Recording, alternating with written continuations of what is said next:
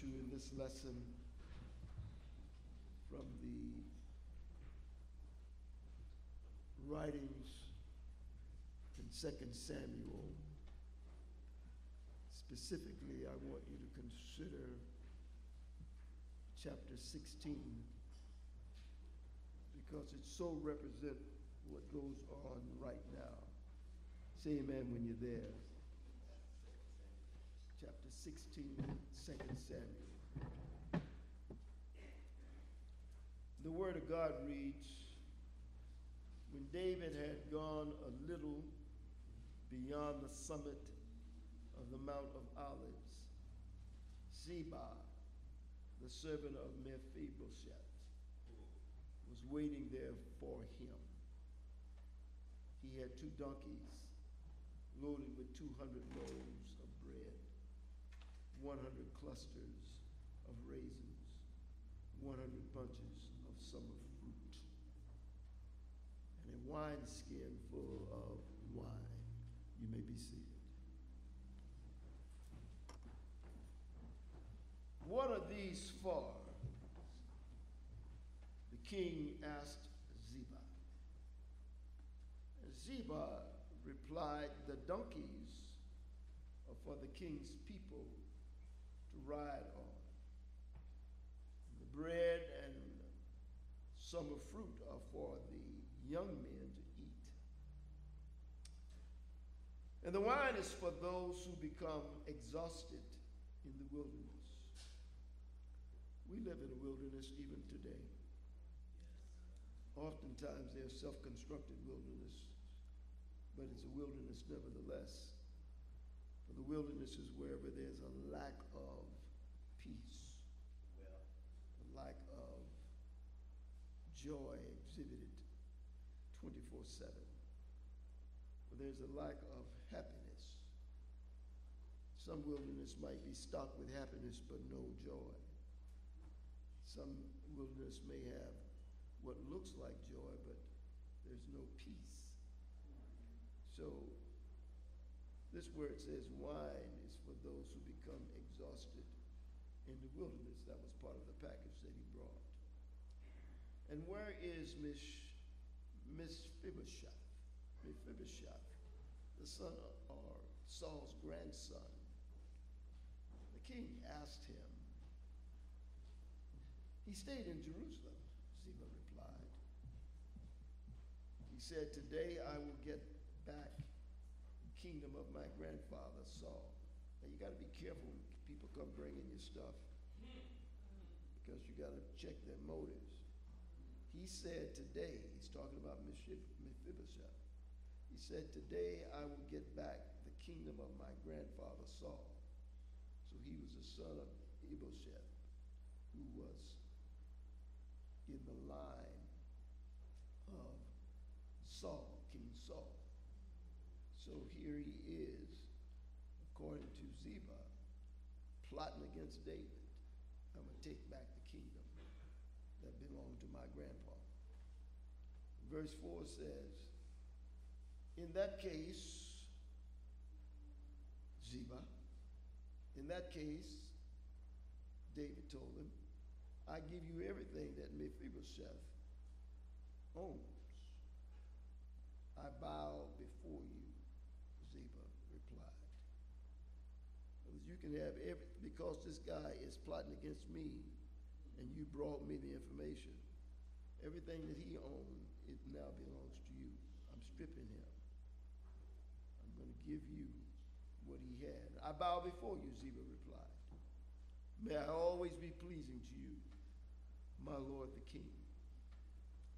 And as King David came to Bahurim, a man came out of the village cursing them. It was Shimei, son of Gera, from the same clan as Saul's family. He threw stones at the king and the king's officers and all the mighty warriors who surrounded him.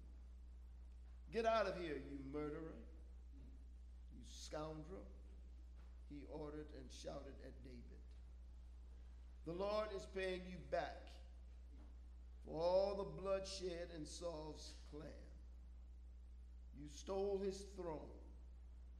Now the Lord has given it to your son Absalom. Or in the Hebrew it is Abibashalom. At last you will taste some of your own medicine. For you are a murderer. Why should this dead dog curse my lord, the king, Abishai, son of Zuriel, demanded? Let me go out and cut off his head. Kind of business talking to the king like that. Let me take care of this idiot. Let me go stop him. No, the king said, David said. Who asked your opinion? You sons of Zuriel. If the Lord has told him to curse me, who are you to stop him? Then David said to Abishai, to all his servants, my own son is trying to kill me. You know that Absalom was David's boy. Yes, doesn't this relative of Saul have even more reason to do so? Leave him alone and let him curse, for the Lord has told him to do it. And perhaps the Lord will see that I am being wronged and will bless me because of these curses today. So David and his men continued down the road. And Shimei kept pace with them on a nearby hillside, cursing as he went and throwing stones at David and tossing dust into the air. Sometimes you don't want to fight, but a fight just keeps following you. 14, the king and all who were with him grew weary along the way. They got tired. So they rested when they reached the Jordan River. Go with me now. Meanwhile, this is the way the story goes. Absalom and all the army of Israel arrived at Jerusalem, accompanied by Ahithophel. When David's friend Hushai, the Archie, arrived, he went immediately to see Absalom. Long live the king! Long live the king! He exclaimed. Long live the king. Is this the way you treat your friend David? Absalom asked him. Why aren't you with him? I'm here because I belong to the man who is chosen by the Lord and by all the men of Israel. Hushai replied. And anyway, why shouldn't I serve you, just as I was your father's advisor? Now I will be your advisor. Then Absalom turned to Ahithophel and asked him, what should I do next? Now, obviously, this man had a reputation with David. So Ahithophel told him, go and sleep with your father's concubines, for he has left them here to look after the palace. Then all Israel will know that you have insulted your father beyond hope of reconciliation. They will throw their support to you. So they set up a tent on the palace roof where everyone could see it. And Absalom went in and had sex with his father's concubines. Absalom followed Ahithophel's advice, just as David had done. For every word Ahithophel spoke seemed as wise as though it had been directly from the mouth of God in the eyes of the people. Thus reads that 16th chapter, and from this you heard in the reading a number of areas that should have blessed you. David was forced from his place in Jerusalem, and so he was running away from his boy. And it not only put his own kingship in jeopardy, but it also opened the door to further contention for the throne between the dynasties of Saul and David. And if you lift that up, often when we have dissension between family members, you don't recognize that someone else is standing on the outside waiting for y'all to kill each other. then they will get what's left. So here we had Saul's people waiting for David and his boy to duke it out.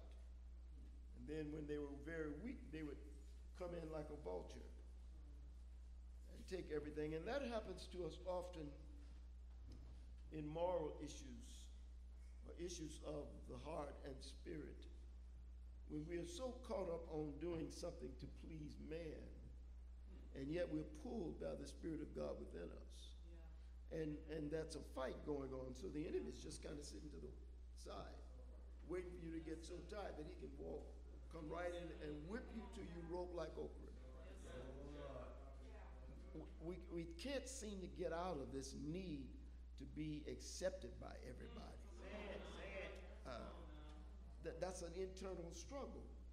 We can't seem to get out of this need to not only be accepted by everybody, but also to be considered of value. Right. You know, I'm a person of value. I got something to offer. Y'all need to recognize that I'm a person with value, and you need to treat me as a person with value. So the enemy waits as that fight goes on, knowing ultimately you're never going to win that fight on your own strength, but you're fighting on your own strength. I think that we spend money, whatever amount we have, little or large, it doesn't matter. It's all the same, actually. Buying stuff that is supposed to impress other people. We've even gotten to the point now where we even buy food to impress other people. You want to show them how healthy you can eat. Yes, you do it. Matter of fact, you do all of that and then go drink a Coca-Cola. I mean, come on, you know, what's up with that? Does that make any sense? But we have this need to be seen in a certain light. We dress a certain way. You've often heard me say this many times, and I know some of you will get very uncomfortable with me making this statement, but I need to make it because I got a lot of young people in here, and I don't want them to follow bad examples. Men should dress in such a way that they honor God. They should operate in their choice of clothing. You don't need to be walking around with your behind showing, and people can see what color your drawers are. And that's unnecessary, and if you knew the real history behind it, you would not do it anyway. Because there's a history to that. And so what you're doing, you're advertising. Ladies don't have to wear stuff that shows every curve in your body and every seam in your behind. Why do we do that? It's because we feel unappreciated deep down on the inside, but we can't admit that. So we become caught up in displaying. It's a displaying spirit that engulfs us, and we have a need to show everything we got with the hopes that somebody's going to at least pay attention. Now, we would never admit that to ourselves, but nevertheless, you can tell an apple tree by the apples on it. So if it's an apple on it, you can say it's not an apple tree all you want. It's an apple tree. And if it's oranges on it, then it's not an apple tree. Well, the same is true with us. Your behavior will tell your true beliefs and what's really underneath that. Y'all listening? As I said, I knew it would be a bit uncomfortable, but I want you, I don't mind making the comfortable uncomfortable. Don't mind that at all. And I want the uncomfortable who walked in uncomfortable, I want to comfort you, but I want those who are too comfortable in yourselves to become uncomfortable. You don't gain any ground when you're into that mode of trying to do it your way. Your way is not always, and perhaps never, the best way. So we have this battle going on. And so Absalom was in the process of seizing power in Jerusalem. But this by no means implied that he could also gain control over the other tribes. He was fighting he had a battle going on in a little immediate area.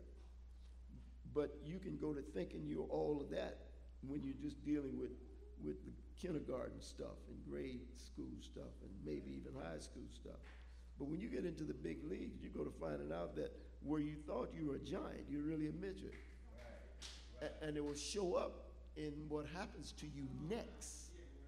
Y'all listening?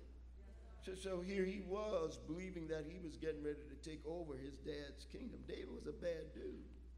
And plus his dad was a killer. And although he didn't want anybody killing his sons, but it didn't mean that he wasn't capable of doing it. And so you are going up against someone without doing all of your research. The shakeup in David's own family began to revive the hope among Saul's family that they might be able to recover the kingdom that God had taken from them. See, they were confused. They thought it was about David, but it was really about God. David was God's choice. Saul was man's choice, but David was God's choice. So no matter what happened, they were never going to be able to overthrow David. They couldn't overthrow David because to overthrow David would mean to overthrow God, and that cannot happen. I hope you hear what I'm saying. So we find in these first few verses as we read through this text, and it's a good text to read, and I strongly recommend that you go back and do your own reading on it because it's going to bless you. It'll take you to a whole new place if you read it and you read it with understanding.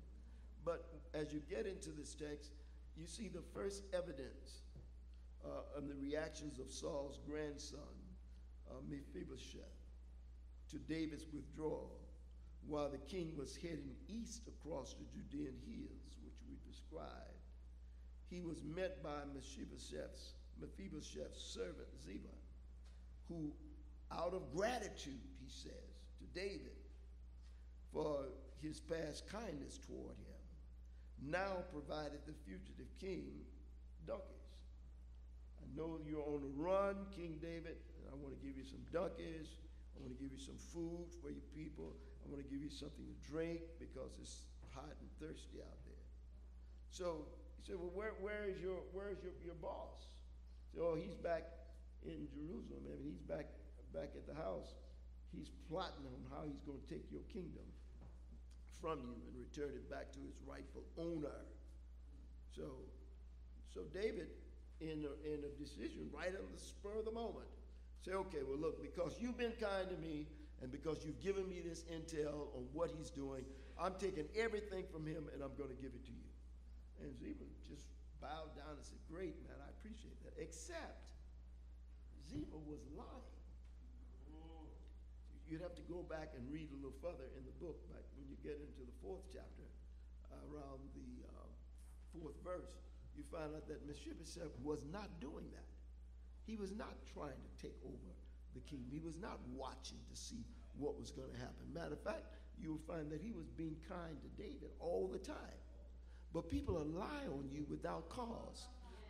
They have something that they're trying to gain. So they'll misrepresent you in order to gain something for themselves. Are y'all listening? So you got to be very careful. Don't just buy the first thing that comes out of a person's mouth. The Bible says it takes at least two or three witnesses. So test what's being told to you. I love the scripture that I heard the Reverend LaDonna speak from in that 1 Corinthians chapter 15:33. That's one of my favorite texts because it keeps you grounded. So, you got to be careful about who you hang out with. You don't just run with anybody, because to run with anybody is to run with anything. And you don't know it, but sometimes you go to defending filth. Yeah, well, that's my friend. Yeah, but it's filth. Yeah, but I mean, it's my friend. I'm not going to judge my friend. I'm not judging him. I'm just telling you it's filth. So why don't you just cut that loose and move over here where purity is? So David, in this time of his anxiety, didn't do the test. So as a result, he made a decision. Now, Ziba was very clever. He was cunning. It was always his intent to try and get more for himself. And you know people just like that. They're always in it for themselves. No matter what they say nice things to you, but they're in it for themselves. I wish I could recount. No, I don't wish that. But there's a line that a comedian uses. And if I tell you his name now, you're going to know what I was about to say, so I'm not going to do that. But he would say, young ladies, you all should always know that a guy who's looking at you and watching your behind and all, he got one thing in mind. It ain't about what he can do for you. One thing in mind. All right. So you can look up him on your own, and I'm not recommending it. I'm just saying that you got to be very careful about why are you telling me this? That should have been said. What Mephibosheth is doing? What? Why are you saying that? You're his loyal servant. Why are you saying, yeah, cut his head off? But instead, he said, no, give him, I'm giving you everything right now. And I'm going to make sure it's certain that you are richer than him, or at least as rich as he was. So he was lying, and you can go back and do the research on that yourself, and you find out that liars can sound like they're telling the truth. I know a whole bunch of people, great liars.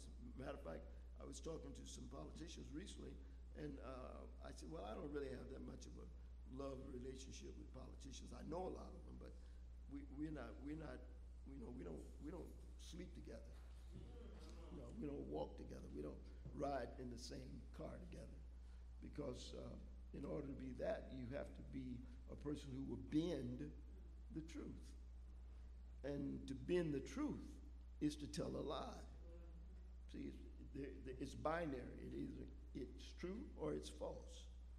So if I'm bending it, it's no longer true. Therefore, it must be. Hello? So be careful. That's all I'm saying to you. David encountered Shimei, who was another relative of Saul. See, when you're in trouble, you're going to find out that when it rains, it pours. And no matter what you're going through, there's more yet to go through. So here he was. So he met Shimei, another relative of Saul, who greeted him and his officials at Barim, which is east of the Mount of Olives, which is the course he was on. And he was cursing him and throwing rocks at him and trying to physically abuse him. And he taunted David with the observation that since he was a man of blood, God was now avenging the death of Saul and his family by driving David from power. Now, David didn't kill Saul. David could have killed Saul, but he didn't kill him. Matter of fact, Saul fell on his own sword. So it wasn't that David killed him. But nevertheless, your close friends and your relatives can sometimes get things misconstrued. And so they go to talking about, I got your back. Yeah, but if you got it wrong, you don't have my back. See, you just get me into more trouble. I know people who are doing prison time right now because they stood up in the midst when they should have been sitting down. And they spoke up when they should have been quiet. And then they let people speak up on their behalf who had no reputation themselves. So such was the case here with this brother. And so he's throwing these things. Now you need to know that in that day, that was a death sentence. So it's not that his man who wanted to cut his head off was out of line. That's exactly what would have normally happened. David wasn't necessarily acting in compassion, but he was giving some thought to the possibility that maybe God is indeed using him, and just because you know the Lord doesn't mean that you're always listening to the Lord. Many times people talk about prayer. They talk about it, but they don't walk about it. It's not their normal lifestyle to be in prayer. So David was a man of prayer, but even the people of prayer can get skewed off the course. And you find yourself moving away from the thing that you're very committed to. Now listen carefully to this. So here we have this guy who is really doing something that should bring him the death penalty. All right? Shimei's real complaint was that David sat on the throne. Listen carefully. Folk can see where you are and what the Lord has blessed you with, and they're upset with you because you got it. See, they're looking at you and saying, you don't deserve that. What does deserves have to do with this? Look, you need to know favor ain't fair. If God wants to bless you, he's going to bless you. He doesn't ask nobody for permission to bless you. So this guy was upset. He was really talking about, why should you be on the throne? You know, Saul ought to be on the throne. And people look at you like that. Why should you have that as a husband? You're not smart enough. You don't have the necessary background, and you got this guy, and he owns this big electronics company, and he's walking around with you. When he shows up to a place, he walks in with you. Well, to you, that woman he walks in with may be low. But to that man who walked in with her, she's a queen. And if you're not careful, if you go to putting my queen down, you got a serious problem with me, the king. You understand what I'm saying? So you got to be very careful that when you're looking at a complaint, try to understand what the bottom line is. Why is it that's really going on? What do you really want? See, you're throwing all these bricks. Well, I want to know, you shouldn't be on the throne. That ought to be my people on the throne, and you don't need to be driving around no big white truck. Anyway. Now, Davis, I'm not going any further with that. I just want to say that. You know, why should you deserve? Deserve's got nothing to do with it. Nothing to do with it, guys. God will show favor on whom he will show favor on. And so look, you need to back up off that kind of stuff and trying to draw some kind of and throwing some shade at people. Stop doing that. See, if you want to be blessed, then you talk to God about you. Not about me, not about anybody. And look. If you really want to be blessed, see who God is blessing, and then you bless that person. You bless the one that God blesses, and then watch what God will do. You know, remember Solomon? Remember Solomon? He's in this bloodline, right? Solomon, who's David's boy, took over after Absalom and all that crew was wiped out. Solomon was building this temple, and after he got it built, he said, Lord, this is your house, and it's dedicated to you. And the Lord said the words he said. But then the Lord said, well, okay, I'll tell you what. Ask me for anything you want, and I'll give it to you. Come on, y'all read that, right? So he said, Lord, I want wisdom to care for your people. Key words. If you want to be blessed, learn how to bless those whom God has already blessed. Look, it's contagious. When Solomon said that, God says, whoa, you want to take care of my people?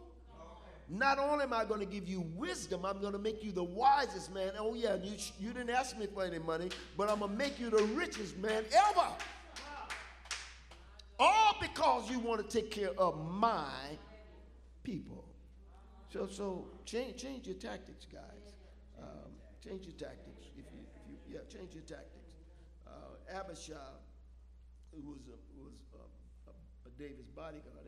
By the way, Abishai was also David's nephew. So not only is he my bodyguard, but he's also my nephew. So he's coming to my defense because that's his job, but also because I am his uncle. So there's a reason that this is happening. Now, I just want to put this little note in here that I'm closing this whole discussion. That, well, let me paint a picture first. You know, I go in a lot of places that some would say, well, oh my God, look, are you going in that place? Yeah, I go in there. I'm looking for folk that need to be found. That's right. So just you ought to be doing it yourself, but I'm doing it. And so sometimes you're not giving it any serious thought other than the fact that you're on a mission. So when I'm on a mission, I'm not paying any attention to what else is going on around me. I might be healed, but I'm strapped, but I'm not paying any attention to what's going on, you see. So I'll walk in sometimes with my sons. Now my sons look like giants compared to me. So one is on one side, the other is on the other side. Well, I walk in, the people who would have risen up against me, they're looking at the boys and they're saying, we better not fool with this dude. Can we just let him go on and do what he's going to do so they can get out of here? Well, let's take that picture now and expand upon it. When you're walking with the Lord, the Holy Spirit is behind you like a great big shadow. And no matter where you are covered. And when you're walking in him in obedience, he shows up. I'm trying to get you to see this picture here. So when the enemy wants to attack you, he cannot attack you because he can't get beyond your bodyguard. The Holy Ghost is our bodyguard. Are you listening? So learn how to deal with that issue and find out what God really wants you to do is to trust him in all things. And when you start to trust him in all things, you go to realizing that there's nothing you can do that God will not bless if you trust him. Yeah. David told Abishai, no, don't kill him. Yeah, I know you call him a dead dog, and he probably should be. He's worthless and despised, but don't kill him. Don't kill him. It might be that he's cursing me as an instrument of God himself. So when you're not in tune because of your anxiety, and this is my closing statement here, when you're caught up in your own stuff, your own worries. Now listen, when you find a person who's always in a hurry, that's a person who generally lives with worry, because hurry and worry go together. Yeah, it's very different. Now we don't think about it that way, but the reason I'm hurrying is because I'm worrying. I want to be sure that I do something. I need to get something done. Well, if you had planned it, you wouldn't have to be rushing, right? Hello. So the fact that I didn't plan it puts me in a state of anxiety. So anyway, so here we have a situation where this guy is really, really caught up and want to help David. And David, of course, says, no, don't do it. It might be God talking. But when you're in your anxiety, you can misread stuff. God did not send Shimei to hurt David.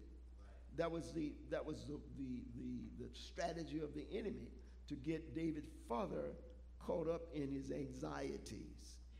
Now remember, I'm talking about David. I'm making sure you're clear that David was still, according to God, a man after God's own heart. So you can't be putting David out and saying he wasn't this or he wasn't that. No, he was a man after God's own heart. But even a man after God's own heart or a woman after God's own heart can fall flat on their face occasionally when they get caught up in the stuff. And folk got so much stuff they be putting in front of you, man. I'm telling you, sometimes it is just sickening the much stuff, the amount of stuff people can put in front of you. And so you're trying to wade through it and wade through it. So this is just my cross to bear. No, it's not. Go the other way. Yeah, or go around it. Or don't even go in that door. So David drew a conclusion that may not have been the best conclusion for him. And later on, if you read in the next chapter, you'll find out some of the outcomes, which I'm not going to steal that from you. I just want you to see in this particular message here that you can draw the wrong conclusions by having the wrong information. You can bless the very people who are really in it for themselves and therefore a curse to you. And you can hear and see people who are coming at you wrongly and accusing you wrongly, and give them the credit that maybe God has sent them. God did not send them. God does not do that to those whom he loves. Please hear me. He was wounded for my transgression. By his stripes I am healed. So the one that took the wounds that I should have borne, the ones who got the stripes on his back that I should have gotten, is not going to send someone else at me to give me any wounds. Now, do I get wounded? Yes, we all do. But God never wastes a wound. He may not have wounded you, but if you're wounded, God does not waste that wound. He will bless you through your wounding. Can y'all hear what I'm saying? I say he will bless you. When I was a kid, a small kid, I drank some lye and died. And I got revived. I didn't know anything about what God may be doing, but anyway, I just know that they told me I quit life, and then Mama prayed like she was out of her mind, and God must raise me up since I was 4 or 5 years old. I can't tell you the details on that. I just know that with the story they tell me. But it was later on in my college days when I was in my major and I got drafted. They were killing people in Vietnam left and right. And so when they came to me, they sent me the card, and I had to go down and all that stuff. And they asked me, said, well, do you have any problem with this? You know, no, none of those things, because I wasn't going to lie. I said, but what about swallowing? I said, well, sometimes I might have a problem swallowing. They had to go back and investigate. And then so they sent me back. I got the engineering deferment, but also because there was this question mark, they never called me to go into active duty. Now, remember, I got a commission in the ROTC, so I could have gone in, I guess, as an officer. But the reality is that they could not make up their mind whether they should send me or not. And they had all these other black brothers to send. A lot of my friends went over and got killed and died from different things, but not me. So God used that wound in my life to make a winner in my life. I moved from being wounded to being a winner across the board. Now, it was the only time I ever died. It died again on an airplane once, and that's a whole different long story. But the bottom line is that God used that to open some additional doors that I didn't even know were present to me. So what I'm trying to get you to see, when you look at me, you're looking at a living testimony. I can tell you things that are real, not what I heard, not what somebody said. I can tell you stuff that is very real. I know what God can do. And if I'm telling you he'll do the same thing for you, you need to listen. He's able. I'm trying to get you to see God is able. He can raise you up. But you got to trust him enough to do it. And I learned to trust him. I wasn't trusting him at no 4 or 5 years old. I trusted my mama, but I trusted my man, but I didn't even know God. But God knew me. And he knew the plans he had for me. And so what I'm telling you, he knows you, and he knows you by name. And even if you made some bad decisions, God didn't give up on you just because you made a dumb decision. Hello? You made a dumb decision. You walk in the wrong door. Walk out of it. Well, maybe I should stay in here and be blessed. You stay in there and stay messed, be messed up, but you won't be no blessing there because there was no blessing that got you in there. So don't get confused and think that God gives up on you when you do something stupid. We all do stupid stuff. God loves us enough that no matter what our situation is, he's able to clean you up. When you read the book of 1 John, look at chapter 1 and get down around verse 7, you're going to find out that it's the blood of Jesus that washes us. And then if I still make mistakes, if you go down to that 9th verse, you're going to find the Lord saying, no, but if you confess your sin, I'm faithful and just to forgive you of your sin. Now, this is not a license to do dumb stuff. You shouldn't be doing it. If you think before you act, engage your brain before you engage your mouth, you're going to find out that you don't make as many dumb decisions. But when you do make one, regardless of what the situation was, don't think God is out of the picture. He's on your side. Can y'all hear what I'm saying? I heard the song they sang today saying, the blood still works. That's a good peppy song and all, but we miss the meaning of it because we get caught up into the beat and all that stuff, and that's great. We're rhythmic people, so we can't knock that. But you need to think about what that means. The blood still works. The blood, the cleansing power of the blood still works. The blood still works. Jesus died on Calvary's cross. I heard the preacher say it today. They buried him in a borrowed grave. He stayed in the grave for 3 long days. Early on Sunday morning, he got up from the grave with all power in his hand. He'd say, look, I got all I need when I came here, but now I want you to know it's being manifested to you. All power is in my hand. All. The enemy could do nothing about that because the enemy was one of the few beings in the cosmos that knew that what Jesus was saying was true. Man didn't quite understand it, but the enemy understood that. So the enemy is betting on you not understanding that he has all power in his hand. He can raise you from whatever situation you're in, but you have to trust him. And the way you start your trust is by giving him your life. Choose to give him your life. Choose to give him your life, and he'll fix it. He'll fix your tomorrow. What about my today? Well, you might have to suffer through your today because you may have done something yesterday that causes you to go through some things today. But he'll take care of your future, and you will never go to hell. Are y'all listening? Amen. See, yeah, that's fire and brimstone because it's true. Hell is as real as heaven. People who won't talk about hell also shouldn't be talking about heaven because they don't understand heaven. You can't understand heaven if you don't appreciate hell. You got to appreciate that hell is eternal.